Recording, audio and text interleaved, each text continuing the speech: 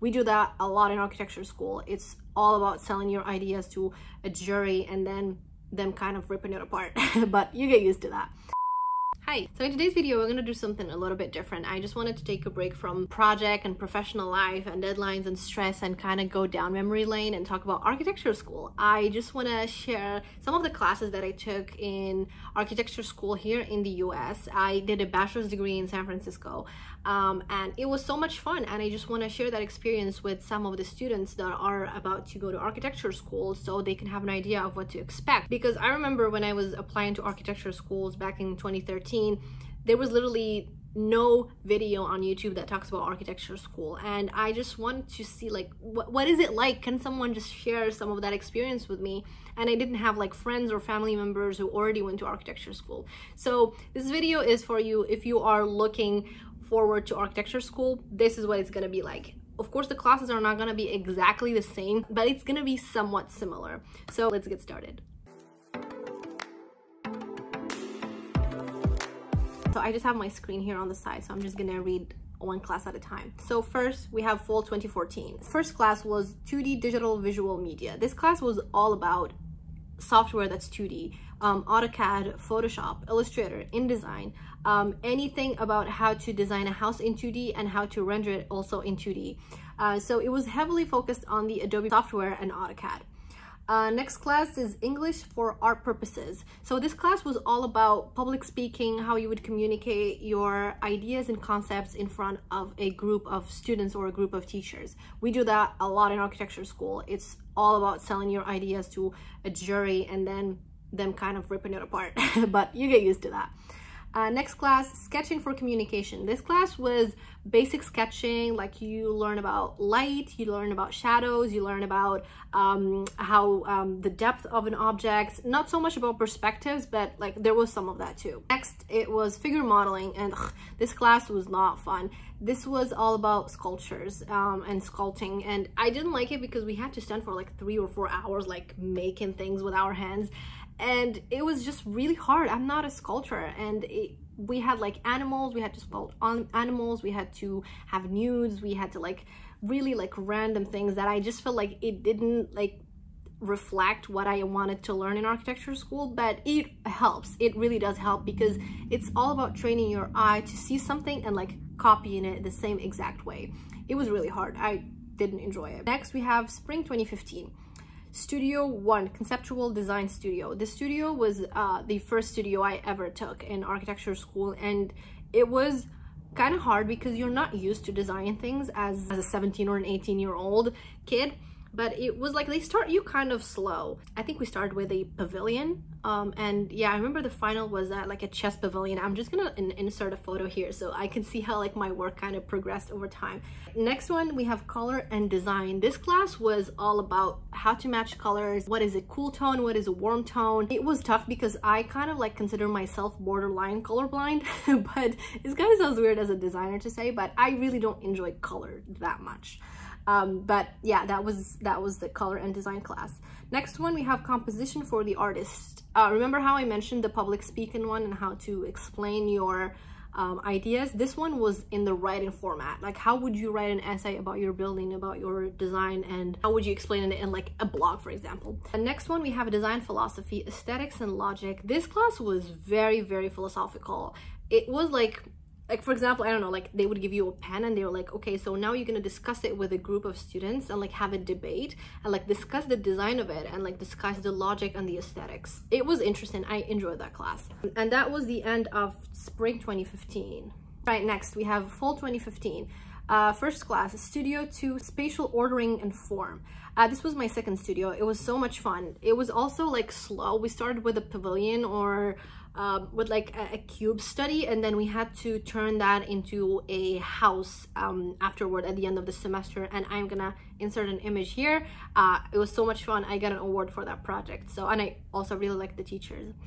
Next, we have projective drawings and perspective. Yeah, this is the perspective class, and this every architecture student has to take this class, and it is really tough. It's really hard to see like all these lines going and like diverging and like converging and like get into like 2-point perspective, 1-point perspective, 3-point perspective. It gets really hard. It was not fun, but we had to do it. Next, we have college math. This is like the basic math you can take, and you cannot take, for example, the structural class or the physics class if you do not pass this one. That one was pretty easy.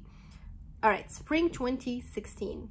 We have Studio 3, Site Operations and Tectonic. Oh, this class was crazy, but I loved it so much.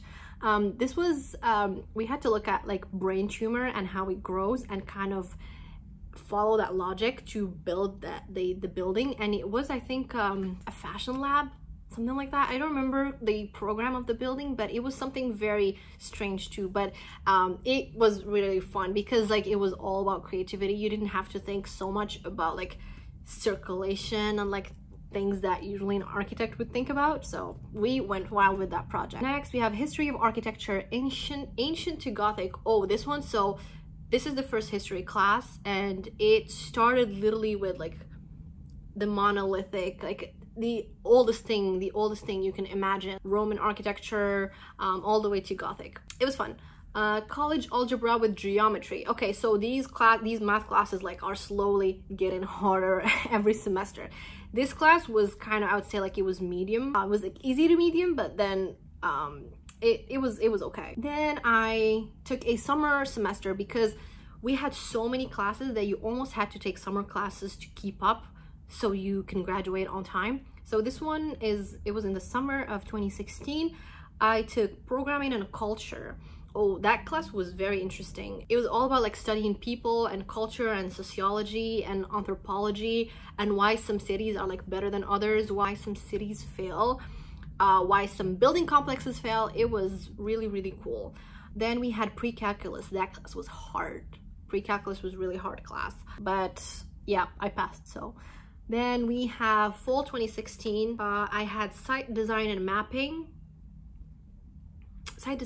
Yeah, so it was all about like before you start building a building, like you look at the site, where is your drainage, like the parking spaces, how would you like trace a map, how would people approach the site, where a bus stop is, where a train station is. So it was all about like getting to the site. That's why it's called site design and mapping.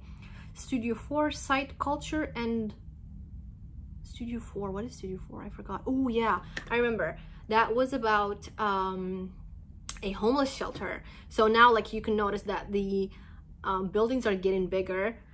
So yeah, it was a homeless shelter and we had to go out and interview a homeless person. I'm gonna insert some pictures and then ask them about like what is like to live in a shelter. And of course it's San Francisco. It's homeless everywhere. It's a huge problem here in the Bay Area. So it was all about like how can architects step in and like take charge of the issue and solve it through housing or through shelters.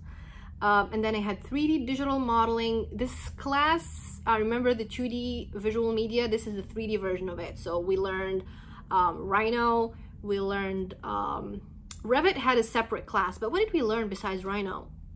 I don't remember, but it was like a lot of 3D. Oh yeah, I remember now. So it was Rhino and how like we would 3D print things, how we would use CNC machines. It was like a lot of like model making.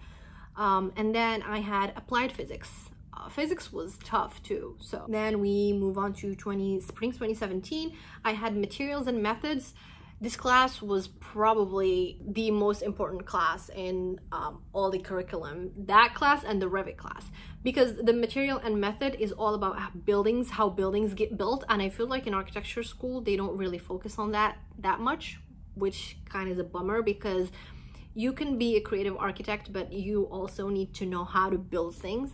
So that class was all about like detailing and how buildings and materials come together. And then I had Studio 5, assembly buildings. Assembly buildings means like anything that's really big, like an assembly where people would come together. And this project was a project in Miami. It was a theater in Miami. So we had to go to Miami with the entire class. And then when we looked at the site and then we saw how we can incorporate a site into the project. Then I had a structure class, wood and steel. The structures class were hard. I feel like the physics and the math and the structure is really hard in architecture because, I mean, people think that we are really good at math, which we kind of are, but not quite, because we're like very used to using our which one is the creative brain? Which one? Shit, I don't know. Creative brain side. I always confuse the two. The right brain is more visual and intuitive.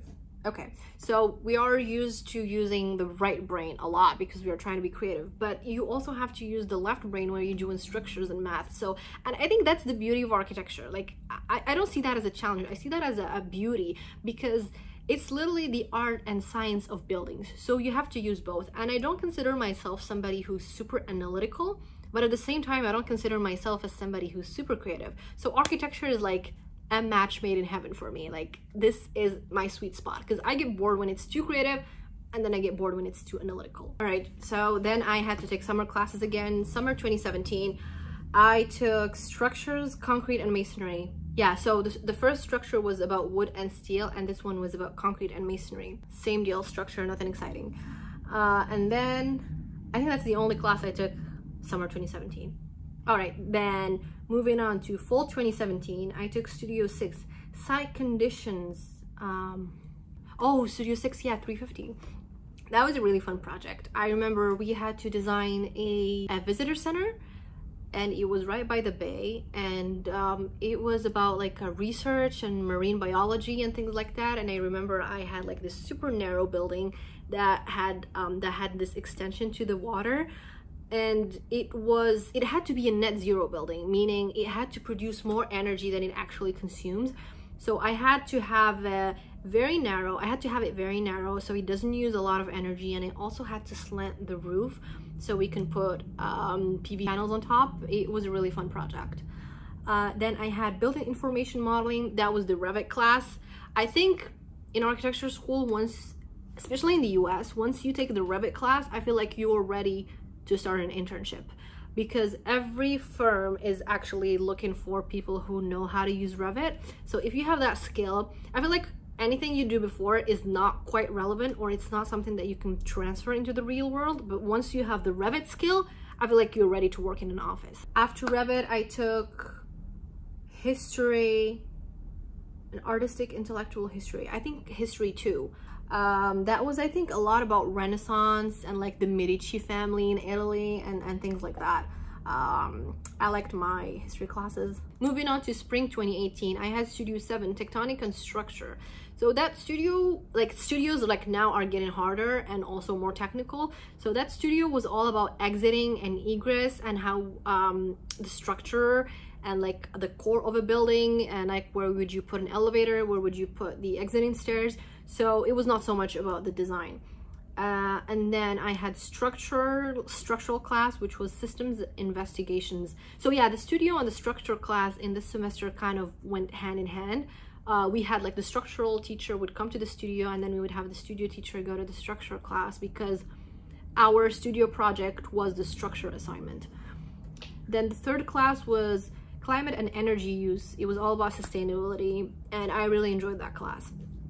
I love anything sustainability. We had to like study about vernacular architecture. We had to look at how the indigenous people built their houses. We had to look at net zero buildings, just how to make the building very efficient. And then we have summer 2018, I had to take history of architecture modern.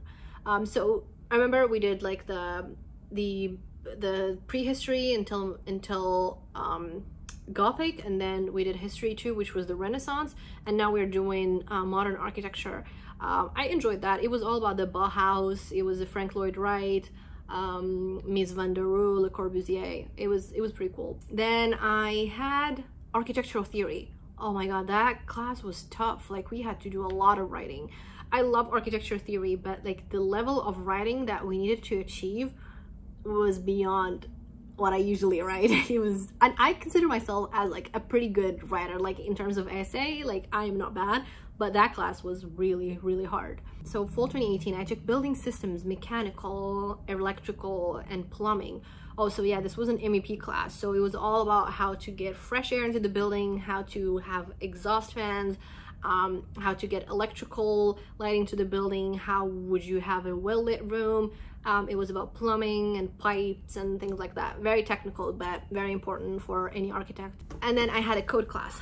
So like, as you're noticing, it's getting real and real. It's no longer the brain tumor that you can design. This is like things that you will use every day for the rest of your life as an architect.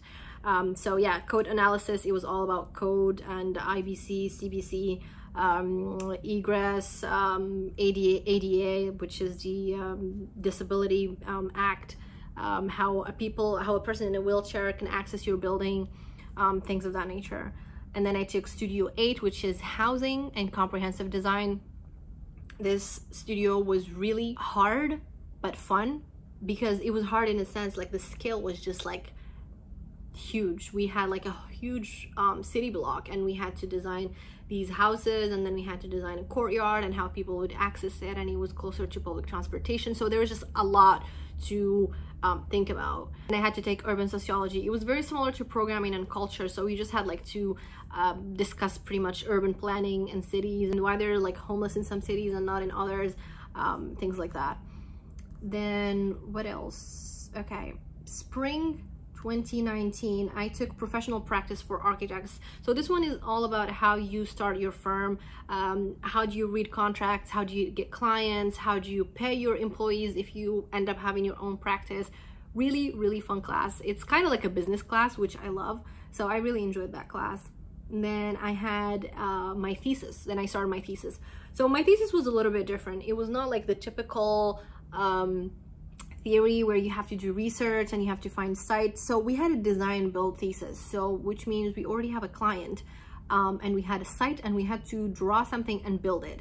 It was something very modest and small, but it was just the experience of having a client already in school was kind of valuable, because all the previous studios, we didn't have a client. So basically the teacher was our client. They were the only people that would give us feedback. But we had like two different theses. We could either do the research one, or we could do the design build. And I picked the design build because it was something different. Like, I did so much research in the previous studios, like the brain tumor thing, like it just like really, really theoretical things, but I just wanted to have something kind of like legit. And yeah, that was my thesis. And then I took small business entrepreneur. I don't remember this one. I think I kind of remember, but I don't remember. It was a June intersession. Yeah, so it was an intersession, meaning it was after the spring semester and before the summer semester. Like, they really try to condense the class in like 2 weeks or 3 weeks. So it went by so fast, I don't even remember. I think I did an idea of starting my firm, so I had like to come up with a logo, I had to come up with a business plan. Yeah, now it's coming back. Yeah, so I took small business entrepreneur, and it was all about like coming up with a business plan and how you would market the firm, and how you would have like a logo, a website, things like that. Then I had a film history. So like at this point, I just had like some liberal art classes that I had to fill out, and I took film history. I didn't really enjoy it, honestly. I like movies, but I'm not like a historian where I would like see like the different angles and the black and white movies and things like that. It was just whatever. Then summer 2019, I took participatory design, which is kind of extension of my thesis, and I took urban design theory. Urban design was really fun. I like cities in general. It's just like such a complex thing, and like it's just so big and so massive, and it grows so spontaneously that it's fascinating to study. Then last semester I took, again, my thesis. I took senior portfolio, which it was a class all about how to put your portfolio together. It was mostly a graphic design class, but it was very, very important. So we had to put all our projects into one book. We had to print the book. They helped us set up a website. Actually, the website that I have right now, it's something that I started in that class, and I just kept adding projects to it. Then I took fabric and fiber technology. I took a fashion class because, again, I needed the liberal art classes, so I took the fashion class. I thought it was gonna be a lot of fun, but what I realized is even if it's fashion or movies or anything like that, it's kind of sounds like, oh, it's easy, you know, it's just like fashion, it's movies. But when you have to do it, like have to, it's just like, it's different. It's not fun anymore. Like, you have to have an assignment, and like I had to do like this whole booklet that had all different types of fibers, like this is silk, this is cotton, like, and then you would look inside and like you would see like the mesh of it, and like it was a lot of work actually. And then I took popular topics like health, nutrition, and just public safety in general, and that one was fun. Like, why do some communities are like more obese than others? Why some communities have like better water quality than others? And it was an easy class, but yeah, it was just kind of nice to take these easy classes with the thesis, because I think in like the 4th year or something, I started working, I started having an internship, so I needed to take easier classes because the studios were getting harder, number one, and the other classes, the liberal arts classes, I had to have like easier classes so I can compensate. Plus I was working 20 hours, 25 hours a week, so I really didn't have time to take any hard classes that were time consuming because it was just not going to work out. I needed to graduate on time, and luckily I graduated in December 2019, like right before the pandemic hit, and I was able to keep my internship and they hired me, and it was just, I got lucky because a lot of the people that waited until they graduated in June 2020 after the pandemic was like, we were in the middle of it, it was just so much harder to get a job at that point. So whoever got in before was lucky enough.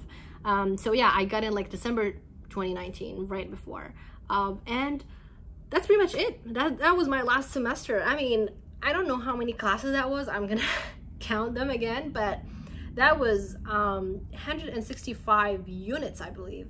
Yeah, that was a lot of units. Yeah, so that's what it will take for you to become an architect. And of course, this is not the end. If you're familiar with the architectural system in the US, you have to go to architecture school. It has to be either a Bachelor of Architecture or a Master's of Architecture. A Bachelor of Art does not count as a professional degree, so you have to have a professional degree. Then you have to work 3,000 hours in internship, and then you have to start taking your licensure exams, which are, I think, 6 exams. What is that?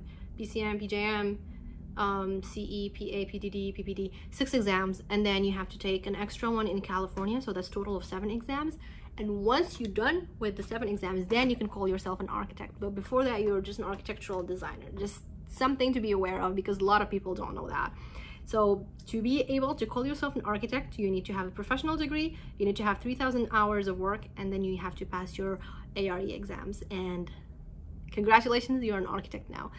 So yeah, that sums up pretty much architecture school and my experience. I'm gonna try to have another video where I talk about the ARE exams and like the 3,000 hours, which are called the AXP.